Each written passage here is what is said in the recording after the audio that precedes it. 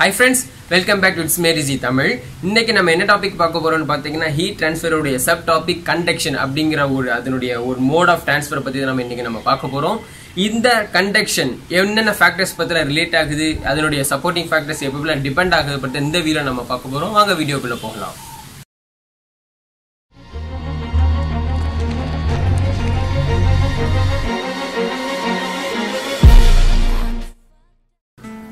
Conduction என்னன்னு பார்க்க போறோம். Conduction is a type of heat transfer.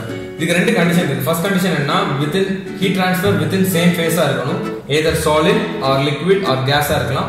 Second condition என்னன்னு பாத்தீங்கன்னா டைரக்ட் கான்டாக்ட் இருக்கணும். இப்போ ரெண்டு சர்ஃபேஸ்க்கு இடையில ஹீட் ட்ரான்ஸ்ஃபர் நடக்குதுன்னா அந்த ரெண்டு சர்ஃபேஸும் டைரக்ட் கான்டாக்ட்ல இருக்கணும். இந்த ரெண்டு கண்டிஷனும் சாட்டிஸ்ஃபை ஆனாதான் அதை நம்ம கண்டக்ஷன் சொல்லுவோம். இந்த கண்டக்ஷனோட ரியல் பிராக்டிகல் எக்ஸாம்பிள் பாத்தீங்கன்னா நம்ம ஒரு ஸ்லாப் எடுத்துக்கிறோம். இந்த ஸ்லாபோட டாப் சர்ஃபேஸ் பாத்தீங்கன்னா ஹை டெம்பரேச்சர் T1 ல இருக்கு, பாட்டம் சர்ஃபேஸ் பாத்தீங்கன்னா லோ டெம்பரேச்சர் T2 ல இருக்கு. யூசுவலா heat transfer high temperature to low temperature தான் நடக்கும். சோ இங்க ஹை டெம்பரேச்சர் வந்து டாப் சர்ஃபேஸ், லோ டெம்பரேச்சர் வந்து bottom surface. So heat transfer பாத்தீங்கன்னா டாப் டு பாட்டம் டைரக்ஷன்ல தான் இருக்கும். இப்போ ஹீட் கண்டக்ஷனோட ஃபார்முலா பாத்தீங்கன்னா heat transfer Q is equal to Ka del T divided by T, small t, thickness.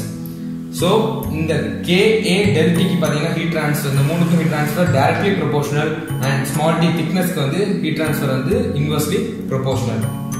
இப்போ நம்ம ஒன் பை ஒன் ஒவ்வொரு ஃபேக்டரா பார்ப்போம். ஃபர்ஸ்ட் ஃபேக்டர் பாத்தீங்கன்னா நம்ம தெர்மல் Kங்கிறது தெர்மல் கண்டக்டிவிட்டி. தெர்மல் கண்டக்டிவிட்டினா என்னன்னா it's ability of a material to conduct heat. அதான் நம்ம thermal கண்டக்டிவிட்டின்னு சொல்லுவோம்.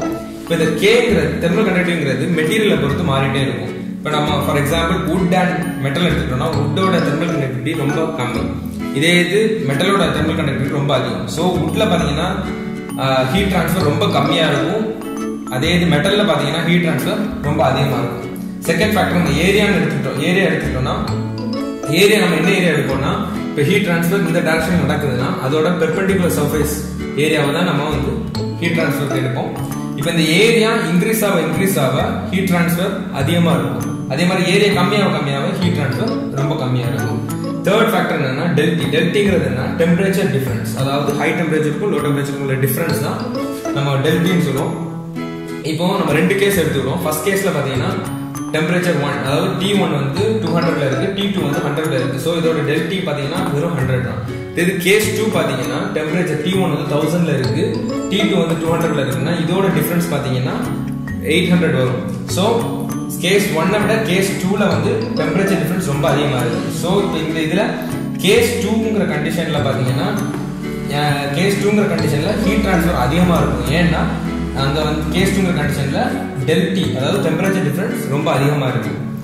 இப்போ ஃபோர்த் ஃபேக்டர் என்னன்னா திக்னஸ், அதாவது இந்த ஸ்லாபோட திக்னஸ். இந்த ஸ்லாபோட திக்னஸ் வந்து inversely proportional to heat transfer. அப்போ அப்படின்னா என்னன்னா இப்போ இந்த திக்னஸ் வந்து இன்க்ரீஸ் ஆக ஹீட் ட்ரான்ஸ்ஃபர் ரொம்ப கம்மியா இருக்கும். அதே மாதிரி திக்னஸ் கம்மியாக ஹீட் ட்ரான்ஸ்ஃபர் ரொம்ப அதிகமா இருக்கும்.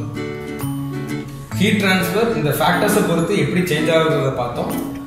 This is conduction. Okay friends, இன்னைக்கு நம்ம பார்த்த டாபிக் கண்டக்ஷன் உங்களுக்கு புரிஞ்சிருக்குன்னு ஒரு நம்பிக்கையில் இந்த வீடியோ நாங்கள் முடிக்கிறோம். இந்த வீடியோ உங்களுக்கு ரொம்ப பிடிச்சிச்சுன்னு நினைச்சீங்கன்னா லைக் பண்ணுங்க, உங்க ஃப்ரெண்ட்ஸுக்கு ஹெல்ப் ஆகணும்னு நினைச்சீங்கன்னா ஷேர் பண்ணுங்க, மறக்காம இட்ஸ் மேரி ஈஸி தமிழ்ங்கிற சேனலுக்கு சப்ஸ்கிரைப் பண்ணுங்க. See you next session. Bye.